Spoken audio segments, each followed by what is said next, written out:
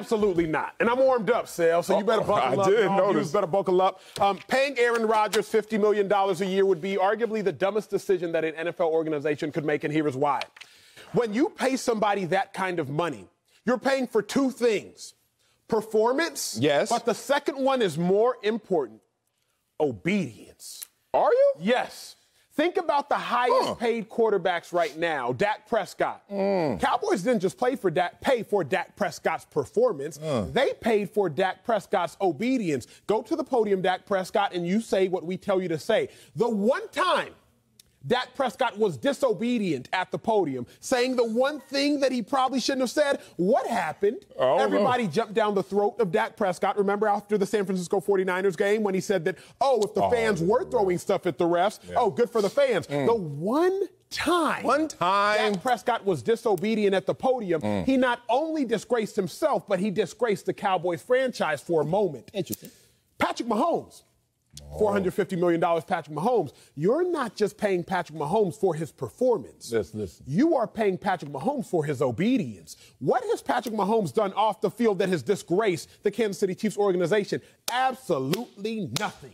Now, his brother might have TikTok danced on the late, great Sean Taylor's logo. His wife might have done a thing or two that has brought some disgrace to the Mahomes name and the Chiefs. But Patrick Mahomes himself has done nothing to disgrace the Kansas City Chiefs. When you pay a player excess of $40+ million, you're paying for their performance, but more so, you are paying for their obedience. Now, let's start hot, big dog. We already are. Some teammates that are in some entanglements, some former teammates that were in some entanglements. Not full-blown relationships. By no means were they full-blown relationships. Friends. But they were in some entanglements. With benefits. No doubt about it. Yeah. When the person that is entangled with your teammate shows up to said function, there are some requirements. The requirement is not just to show up, but you better look good.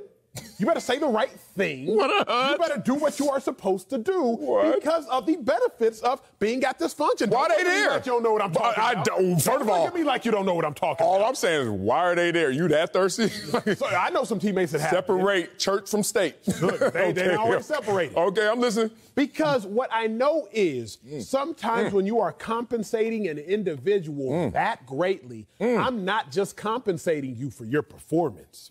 I'm compensating you for your obedience. And Aaron Rodgers has never once proven to be a obedient, if you will, quarterback. Aaron Rodgers ain't just sitting down and letting them construct a roster. No, he wants to stay in the roster.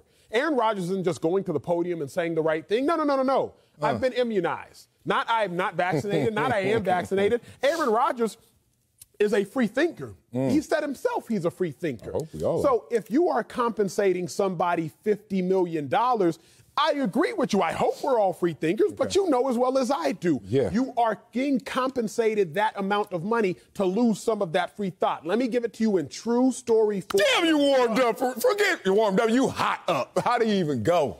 After the Eagles won the Super Bowl. Were you there? I was at the Super Bowl. Did you get a ring? No, I wish. After the Eagles won the Super Bowl, as we all know, the team that wins the Super Bowl is supposed to go to the White House. Problem. President Trump had just finished calling NFL players SOBs, sons of bees. So now there was a dilemma. Eagles are supposed to go to the White House, but you can't all go to the White House because there was a lot of tension between what the president had recently said about the NFL.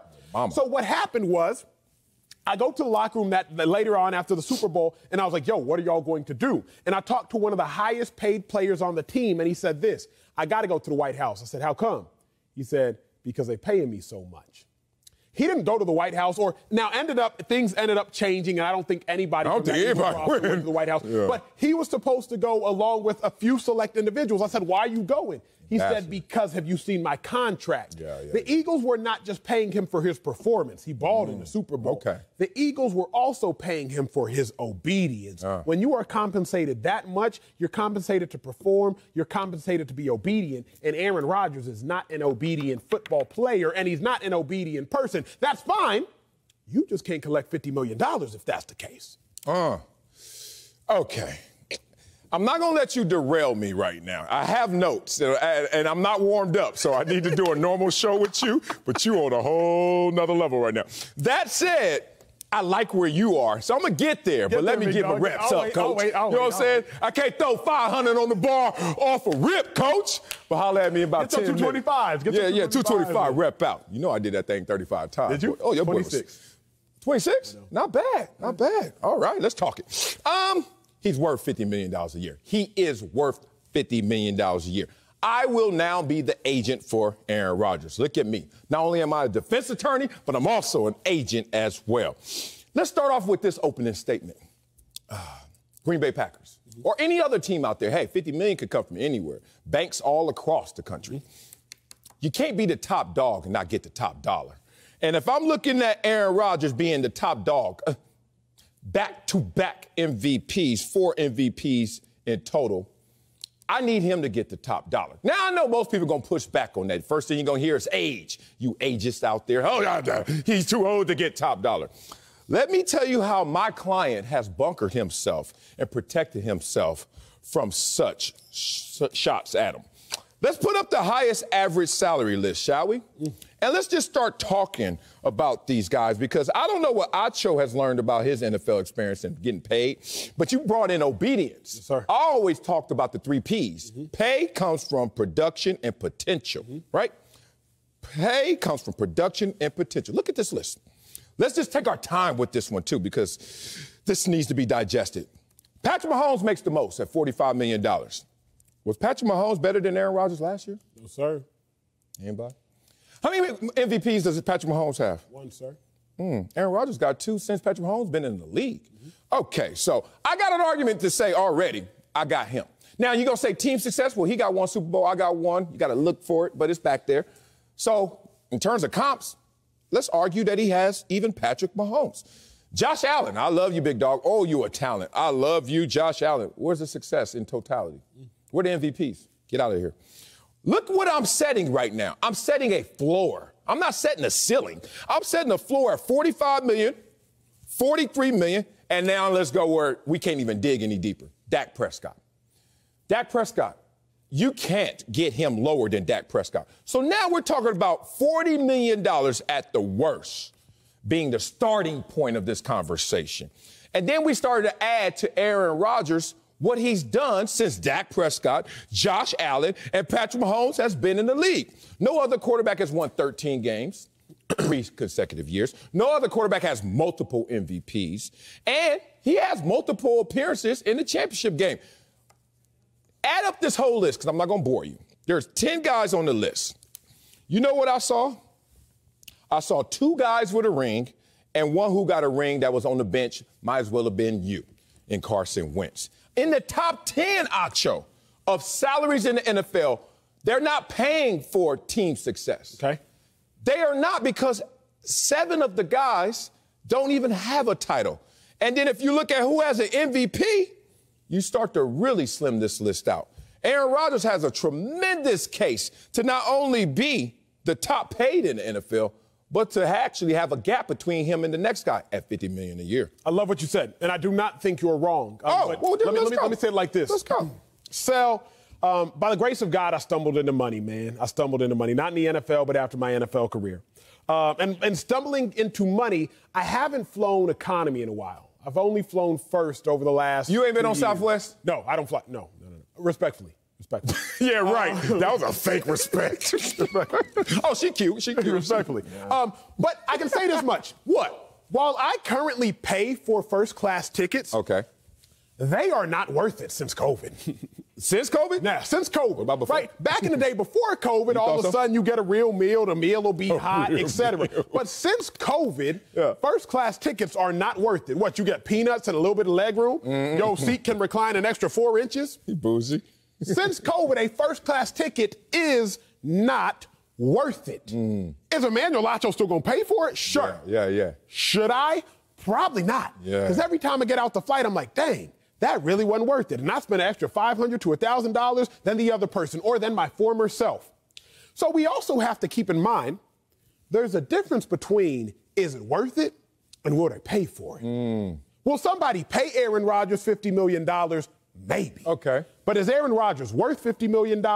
No. If you look up a Birkin bag, Birkin bags might hit you for 50, 100, 20 racks. A backpack is a backpack is a backpack. But a Birkin bag gonna hit you for 50 stacks? How? Because somebody might pay for it. But is it worth it? No, it ain't worth it. So I'm assessing, is Aaron Rodgers worth $50 million? No, he is not worth it. Will somebody pay for it? Maybe. But is he worth it? He ain't worth it, big dog. I think he's worth it, man. We run different logical equations when it comes to flying, I could see right now. Me, the MVP model. Me, value and price. Me, value, price. First thing I look at is the value. As soon as I check a flight, I'm trying to see what's the disparity between economy and first class. And if that gap ain't that wide, oh, your boy in the back, 33F. Excuse me, Marcellus, I got to go to the bathroom. All right, all good. Hey, Marcellus, yeah, damn right, fool. We landed at the same damn time. Now, if I see it's a wide gap and I'm like, that's interesting. What is the price in that wide gap? Because I'm looking at the value first, then I'm going to find out what the price is. Because, you know, on any flight, you can afford it, and you're deep in your savings, some people. But where you want to sit is the conversation. I would challenge you, where do the Green Bay Packers want to sit in terms of what their conversation looks like at quarterback? Is it Jordan Love economy? Or is it Aaron Rodgers first class? Let me tell you why.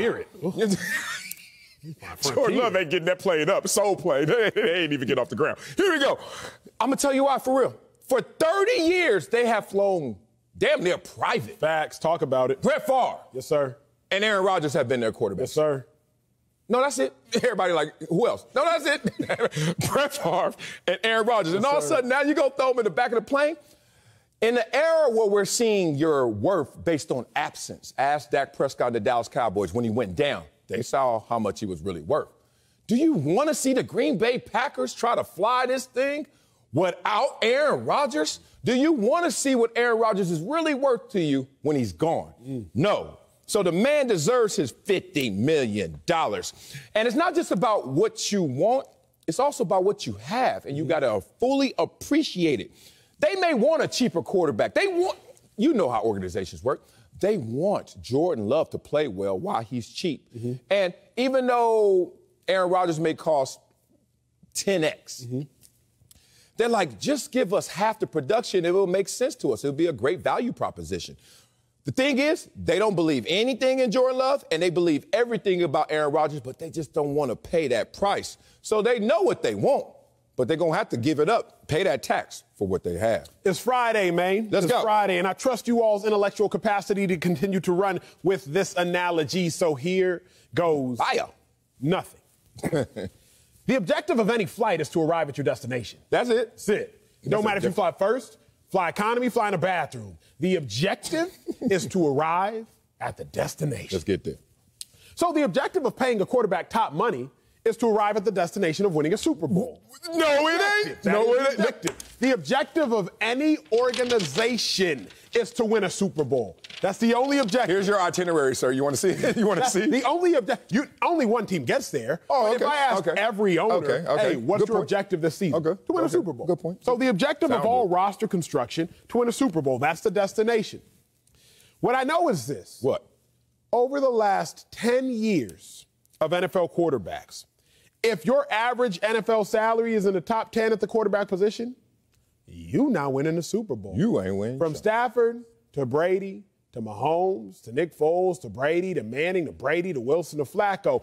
If you command top dollar at the quarterback position, you weren't winning a Super Bowl. Why? Because there is not enough money to go around. So let me say it like this. Is that it?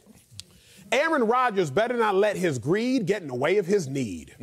Aaron Rodgers better not let his want get in the way of his need. Because what Aaron Rodgers might want is to be the highest paid quarterback in football. What Aaron Rodgers might want is to make $50 million a year. What Aaron Rodgers might want is to make significantly more money than Patrick Mahomes, Josh Allen, and Dak Prescott. But do not let your greed get in the way of your need. Because what Aaron Rodgers needs is to win another Super Bowl. So he is no longer mentioned in the same conversation as Matthew Stafford, Russell Wilson, Joe Flacco, Nick Foles, as far as one Super Bowl championship. So Rodgers, I understand what you want. But just like I would tell anybody in this life, never let a want trump a need, and never let greed trump a need. The need is a Super Bowl championship. The want might be $50 million or more money than any other quarterback in the National Football League. Oh, that was tremendous. That was tremendous. Do you know any owners intimately, like dinner, off the only one would be the Hunt family because he went to my high school. Okay. Owner of the Chiefs. Okay, I'm going to protect the guilty. I know a couple, maybe a few. Let's just say this. You know how we go to the podium after a game and we say one thing, and it's pretty close to being what we sincerely feel, but it's not deadly bullseye accurate. Let's be real, okay? I've seen it too many times. I've done it too many times. After a loss, sitting there, Marcellus. I'm like, all right, let me get a little dramatic effect. Okay, yeah, we really lost, even though we got a game, a few more days. Okay, let me give this a dramatic effect. And as soon as I walk off that podium, I can hear one of my teammates already scream out, "What it do later, boy?" And I'm like, man, I know I'm still in that eyesight of that camera, so I'm like, I hit that corner. What it do? Like, everybody don't see that part. Let's see the part where the owners don't go to the podium, because everyone's going to go to the podium. All 32 owners will say, you know what? We're in it to win a Super Bowl. And then they get off of that podium, and then they walk in. And then the mother owner's sitting there, what it do later, boy? And they like, Then they turn that corner. What it do? You know what they all want to do? They all want to make money. True. And you know what's crazy? They hand out one Super Bowl trophy every year, Lombardi trophy. And everybody is aspiring to grab for it. You can see it in your own vision, even when you close your eyes. Every team wants it. But in reality, you know what they all get? They all get paid. They are cash cows owning these teams. They're not going to tell us that, but they know that that's the reality. Why do I bring that up? Because when you talk about obedience, when you talk about the top 10 paid, when you talk about owners who say they all want a Super Bowl championship, then why would you ever pay someone top 10 if you still want to win a Super Bowl championship? When Acho knows, when Marcellus knows, when everyone knows, if you got a top 10 quarterback in salary, you're not winning. And they're smarter than us. They have a capologist. I'll tell you what. They have them. I ain't done. That was rhetorical. Let me tell you this. Look at this list. Yeah, I'm in beef mode. Now, I told you I was going to warm up. Here we go. If you look at this list, two ways we're going to look at it. How many Super Bowl champions we have on this list? I told you before. I'm going to tell you again. 2 outside of Aaron Rodgers. We're not counting him. 2 in the top 11, and 1 was on the bench, Carson Wentz. So that tells you shouldn't pay him. Obedience you brought to me. This is my point that I want to loop around to. Patrick Mahomes, I don't like using the word obedience, but I'm going to play with you. All right, obedient. Josh Allen, obedient. Dak Prescott, had a little slip up, but it's all good. It's all good. Did we say the next name? Deshaun Watson. Hello, FBI looking at him. Russell Wilson. I don't know. He leaking lately. He wants the glamour right now. He don't want to wait till he retires. We know Aaron Rodgers. Carson Wentz, you kind of tapped out on your team, didn't really want to fight, didn't want to go against your backup. Point being, your model and the projected model you're talking about for owners makes no sense. The only way that this can be solved is listening to me. Pay the top dog the top dollar. Somebody come get Marcellus Wiley a spot. He warmed up now. He put too much weight on the plate. Spotter! Spotter! Oh, my dog. Right by your neck. Ain't nothing worse. Ain't nothing worse. Oh, I hate that moment. Let me say it like this. Okay, please. Why do people play the lotto? True story. Every time the Mega Millions gets up for excess of $500 million, I buy roughly 300 lotto tickets. I go back and I look at the patterns of the last 8 to 10 lotto wins, and based upon the numbers of the patterns of the last 8 to 10 lotto wins, I hand select my numbers based upon what I have previously seen, what reoccurs, including the Powerball. I play the lotto because I'm saying to myself, there is a chance that the odds will somehow work in my favor, even though, statistically speaking, of course it's not going to happen. But there's a chance. Yeah. The reason that owners pay these quarterbacks so much money, even though their capologists know realistically if you pay a quarterback that much money, is because, in part, these owners are like me when I play the lotto.